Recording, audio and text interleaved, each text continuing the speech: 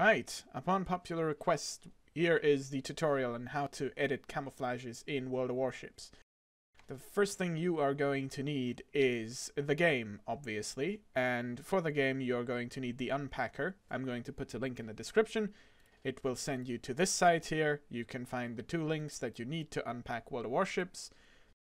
Second thing you need is an image editing software. Now I'm going to be using GIMP, because that's what I use. Photoshop works fine, and I think you can also use paint.net. The important thing is that you have a DDS plugin or DDS support on said software. Finally, the last piece of software you'll need is something with which you can edit XML files. I am going to be using Notepad++. You can technically also use Notepad, but Notepad++ makes it easier. There are other options out there, I know. I'm going to link Notepad++ because that's what I use. Right, to start the process, you will need your World of Warships Unpacker GUI and the exe, and you are going to open the Unpacker. Now, this is what it looks like, and what you're going to do is you press Load Content, and this is going to load all the files from World of Warships into the tree of packed content. And as you can see, there's a lot of stuff in here. Now, what you absolutely need is the Camouflage XML. This is the thing we'll be working with the most. You're going to need this to assign the camouflage to said ship. You're also going to need it to make changes to the camouflage, like what kind of color you want, etc. Now, the next thing, this is optional. You can go into content. You can go and export the camouflage textures.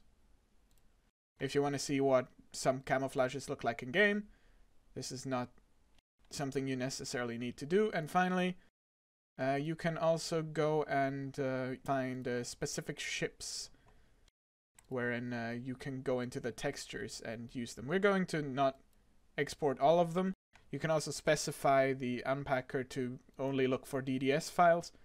We're going to make it really easy. We are going to pick a destroyer that I've already worked on. So let's go over to Japan and ship, destroyer, textures. Let's see. Now, if you're wondering what N, MG, AO, and all that means, they are different kinds of maps for the ship. We're going to take all of them so I can explain what they are. And once you're done, you are going to press Unpack, and it's going to run the Unpacker. Just quickly going through everything before we get on to the camouflage itself. First one, this is the name with the N at the end. This is the normal map. Basically makes the ship look a little more 3D and bumpy. That's what it does. We don't need to do anything to this. Then we have this. This is the usual texture of the ship that we would see in game. Then we have the ambient occlusion. This is basically adding a bit of shade to the ship on top of the normal texture to make it look more lively. And finally we have this file. On some ships this is quite useful. This is actually to assign the camouflage. It's the overlay. So everything that's purple is basically where you're going to see camouflage. Everything that is brownish is where you will not have camouflage. So for instance, if you're doing a deck of an aircraft carrier, for instance Zuyo or Hosho, you will notice that the flight deck is completely brown, but you can change it to purple and then have a camouflage on the flight deck. We don't need this, however, because Shimakaze camo is pretty simple, so we only need this file. Now, since we're working one-to-one, we can just start drawing onto the surface here and creating our camouflage. Now, the important thing about making camouflage is that unlike a skin, camouflage only uses 3 colors, which is red, green, and blue. Now, these 3 colors are the only things we're going to be using in the camouflage file. And I will explain why later. So let's try something simple. So we're going to have a big red squiggle going on the ship. Also, this takes some time getting used to, because as you can see, the ship is split into different parts on the unwrap. So, yeah, just bear with me here. Now, important when exporting this in GIMP is that you merge all the layers, since DDS files go a little buggy in GIMP if you don't. But yeah, let's finish that. Oh yeah, let's get some green in there as well, so we can have all the colors. Anything you paint black or white, I just stick to black because it's easier, is going to have a single base color. Everything else is basically what you want to be using for the camouflage itself. So let's go and save that.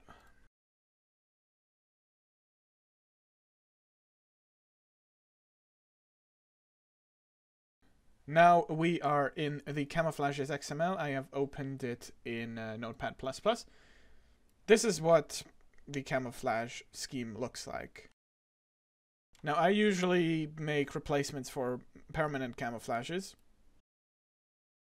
which is really simple. You basically have an overlay over the existing ship, and there is no tiling involved.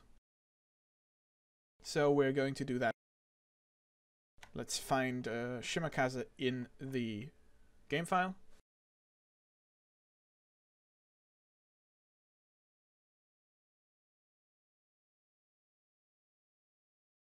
Notice somebody really likes Shimakaze at Wargaming. Now, going through. This annotation just tells us what it is. Camo Permanent 1 is the first slot for permanent camo on ships. This is the ship that is assigned to it, hence target ship. This is asking whether it's tiled, in which case it is not. And then you have where the file is located.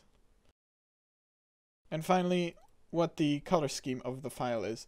Now, you will notice with American ships and with Japanese ships, you're going to have two. That is because we have two sets of color schemes assigned to each ship due to the Yamamoto and Hazley missions. So if we want to edit this, what we can basically do is take this and change it and basically have the ship have a completely different camo. We're just going to change the camouflage texture to Shimmy DDS, which is the name of our file.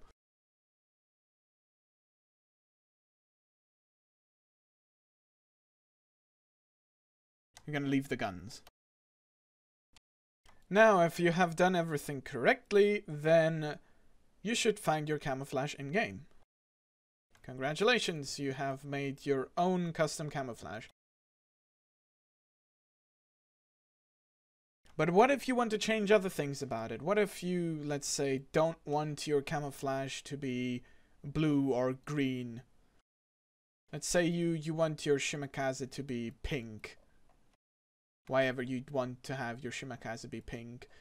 Back in the camouflages XML, you will find the two color schemes. Now what you can do is edit these.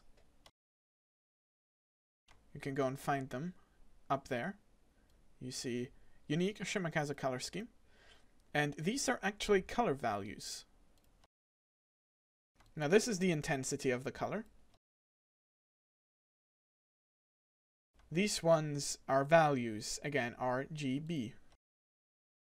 So what you ideally want to do is, well, the easiest way for me to figure out what kind of color I want is I go here, and I see that's red, which means that we have full R, no G, and no B. So if I want my ship to be completely red, I put this to maximum, right? Well, not quite, because what basically happens is the lower the number, the darker the red. Now, it being 1, it's going to be extremely bright. So, as long as I have these values at 0, this is going to be absolutely saturated in this single color. And if I don't want it to be a really bright red, then I'm going to have to put it to be a quite small number. So now color 0 is red. Now I've changed it to a more unique looking camouflage that I already had lying around, so I can highlight what I mean when I say different colors are assigned to different layers. Here you can see we have the red, the white, and the green. Now if we translate that into the Camouflage XML, you will see that we have slot 0, which is color 0. Over here, this, which is black or white or any color that is not red, green, or blue, and that is assigned as red. Up here. Now, second color.